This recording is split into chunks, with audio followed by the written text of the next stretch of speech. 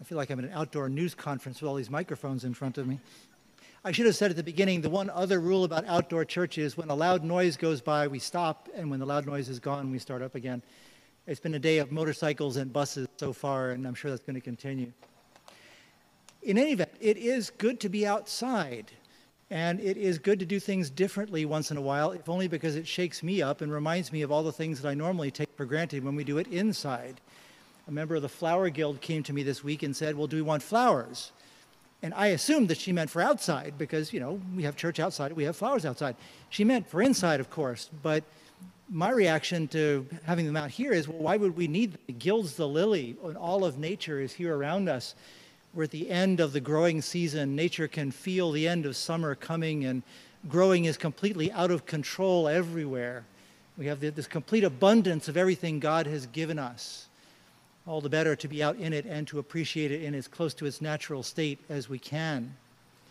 And also a good time, I think, to hear a little more about God's abundance and God's economy as we begin to move into the fall season and toward our preparations for annual giving and for stewardship for 2025. And so I want to say a few things today as just putting some principles out there about God's economy.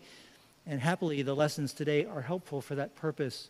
And then I hope that Father Clay and I will be able to develop these ideas a little more in subsequent Sundays, but at least to lay the groundwork today and get people thinking in these terms. So you may have been listening to the podcast I've been doing about Revelation the last few days. I mentioned in the first one, I think, that the word economy comes from the Greek word that is a combination that means managing the house, or house management. It's worth it, since we are the household of God and we must manage this household God has given us, to think about what our management principles are. And I have 3 of them that I want to offer to you today that I think give us a new understanding of perhaps what it is that we mean when we say that we give to the church and that the church gives to the world and that God gives to every one of us. So the first one that I want to lay before you is the simple concept of abundance. The idea that somehow we have been given absolutely everything we could possibly need, and indeed more than we could ever need, and sadly more than we could ever figure out how to use. This is not a concept that we normally have an easy time with. I think back to elementary school when I was taught that, you know, if you have 3 apples and you give 1 away, how many do you have left? You have 2 left. You have less. Giving away something makes you less in some way. You have less than you started with. And you should worry because maybe now you don't have enough. That is not the way God works. Have you ever thought about that? How would it be possible that the glory and majesty of God would be reduced by anything that God gave to anyone? Or that somehow there could ever be scarcity, that if God gave a blessing to one person, there wouldn't be enough left over for someone else. It's beyond our comprehension, I know, but somehow in the economy of God, giving never leads to depletion. There is never any less, no matter how much God gives us. And somehow there is never any less than enough, no matter how much we give to the world, to the kingdom of God, to the work of God in the world, whether we individually or we collectively. There's a hint about this in the gospel story this morning. It's been interpreted in many different ways, and it's plainly a pretty sharp exchange between Jesus and this woman. What I think she's getting at, and what Jesus rewards her for recognizing, is that the glory and the grace and the generosity of God are so big they could never be contained in just one place or to just one group of people. They have to go everywhere to everyone. We in our giving, we in our spending, we in our planning, our imagining, our dreaming what we could be doing here, likewise must not be limited. Can you imagine reimagining the world in such a way that no matter what you did, God would still give you enough? No matter how much you gave, God would still ensure that you had more than you could possibly use. That is the promise of the economy of God, that abundance will know no limitation. It can know no limitation. And in our thinking, that has somehow to re-educate us away from a mentality of scarcity. The second important point is that somehow this giving is continual and that it's for a purpose that doesn't end just with us. Here again, I go back to elementary school. I recall learning about all of the Native American cultures, and it really stuck with me when I was in 4th or 5th grade. I don't know why. One in particular that I noticed that comes down to me right to this day is in the northwest of the United States, in Washington and Oregon, where those groups practice what was called potlatch. Huge parties where the host held the party simply to give stuff away.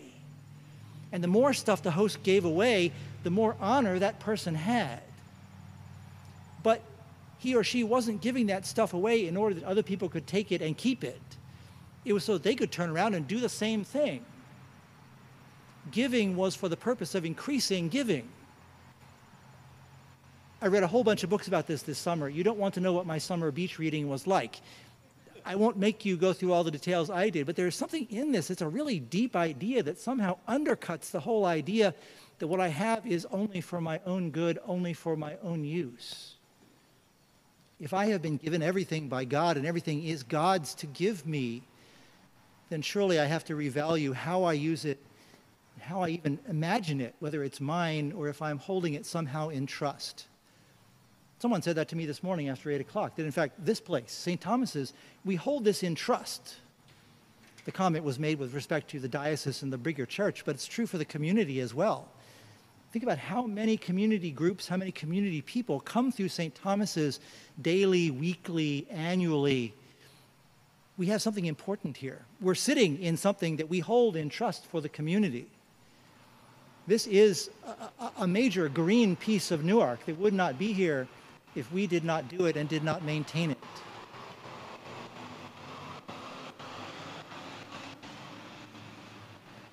That's my first trash truck of the day. I can check that off now. Even more than that, an even deeper thing that comes out of the letter of James is the idea that by giving, we enable others to be givers also. The more we give, the more others are raised to the level of a giver. And if you're connecting the dots quickly enough, if everything is coming from God, we are somehow raised toward God in the process of that giving. Everyone is brought a little bit closer to the majesty and the presence of God by that ability to share. Share is probably a better word in this context than give. Although even that still implies it's mine, but I'll let you use it temporarily. God never says that to us, does God? It's all God's, and yet somehow it's all put into our hands. Then the third principle is that somehow all of this generosity, all of this overflowing graciousness is a way of overcoming obstacles and boundaries. You and I have been brought up to imagine that our worth is determined by how much stuff we have. Every time I open up my Bank of America app on my phone, it tells me what my net worth is. Now, that's already a joke because Bank of America doesn't know that I have money other places. But it's not even true then, because my net worth has really very little connection to how much money I have in the bank.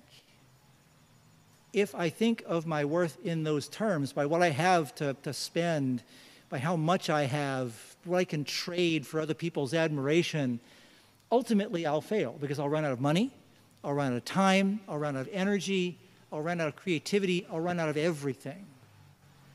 It's only once I recognize that the currency of heaven, the currency of my own life, must be the grace of God, that I discover that my net worth is truly limitless. Our net worth is truly limitless. Once we realize that, how could we possibly not respond gratefully? How could we possibly not do everything we can to build the kingdom, the perfection in this world that God imagines? We see this in every one of the lessons this morning. It's there in the form of restoration, healing, casting out of demons, the restoration of nature, water in the desert. These images that talk to us about how it is that God overcomes what appears to be our limitations and calls us to do the same if only we will recognize that we have already been made capable of doing that. So those are my 3 points for the day. We'll hear more, but just sort of to sum all this up a little bit, I think we truly must see that the bounty, the enormous generosity that God has already poured out upon us can only lead us to respond with gratitude. And somehow gratitude is a better understanding of what we are doing when we act for the church's good, for the good of the world, even than generosity. Because generosity makes it sound like it was up to us in the first place. Surely we must see that no matter how much we give, God will backfill. The more we give, the more we receive. Someone this week was talking about how if your fist is closed so tightly, holding on to what you have, it's not open enough so that anything else can be put into it. That's Father Clay's line. I've now stole it from his next sermon. There it is, dear friends. Our hands must be open. Our hearts must be open. God has given us everything that we could need. We have only to see that in managing God's household, new and different principles are needed. Amen.